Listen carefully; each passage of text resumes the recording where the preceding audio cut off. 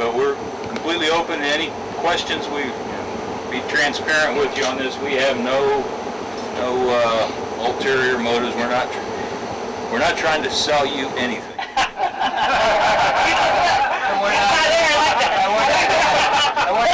We're not going to buy it back. Both literally or figuratively. A tour of the Fena Reservoir at the request of Governor Eddie Calvo began with laughter this afternoon as members of the governor's staff, Consolidated Commission on Utilities Vice Chair for the Guam Waterworks Authority Eloy Hara, and Democrat Senators Roy Respicio, Judy Guthertz, and Tom Atta got a first-hand look at what's become a significant point of contention in recent weeks. We want to take a look at a very valuable asset that is now controlled by the Navy that sooner or later will be owned by the people of Guam. And it's just important to assess it, look at the condition of these facilities, look what improvements have been made, and look what needs to be done. The one-hour tour consisted of the military explaining how Fena operates and how valuable a resource it is to the Navy.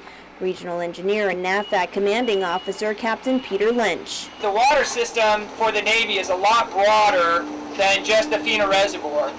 The reservoir itself is a pretty large body of water from a man-made reservoir. Basically, a dam was built in the 50s, makes the capacity of the Fena Reservoir quite large.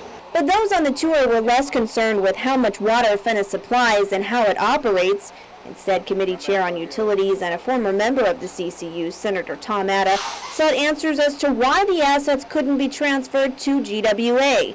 CCU member Eloy Hara chimed in that the agency is more concerned with having access to operate and maintain the Fena facility.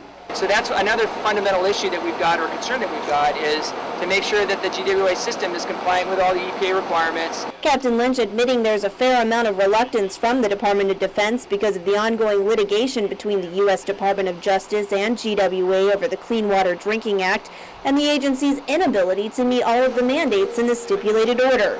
Joint Region Marianas Commanding Officer Rear Admiral Paul Bashong stressed that despite claims that the military should just turn over Fena because it's excess, he said, quote, "We rely on this water as mission critical.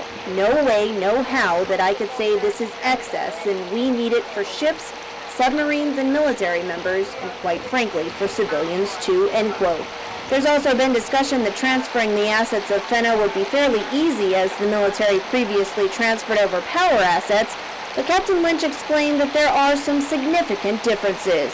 Transferring those assets around back to GPA was a relatively straightforward process. Here you've got the reservoir right in the middle of the naval station. The wells are all in the middle of the Fena, or the NCTS, NICTAMs. So much of that infrastructure is inherent inside the fence line, so it's much more complicated.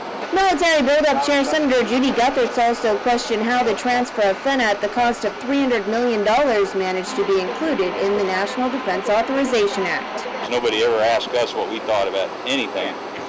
I wasn't thinking of Navy, I was just thinking of the authorization. I think the tag about payment was put in by staffers. I see. The island's elected leaders, as we reported, refused to pay a single penny for Fena and vehemently opposed the military having a seat on the Consolidated Commission on Utilities as mandated in the NDAA. Reporting for Fena for Guam's News Network, I'm Mindy Egan.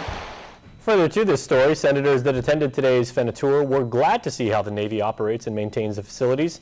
Military Build-Up Chairperson Senator Judy Guthertz, who you heard from, says it's evident that the Guam Waterworks Authority cannot take over operating Fena until that agency is truly able to manage the facilities. Gigantic. It is very large. And environmentally, it's quite obvious to me that they are ensuring that the environment up there is protected and not abused. So that was also valuable for me to see.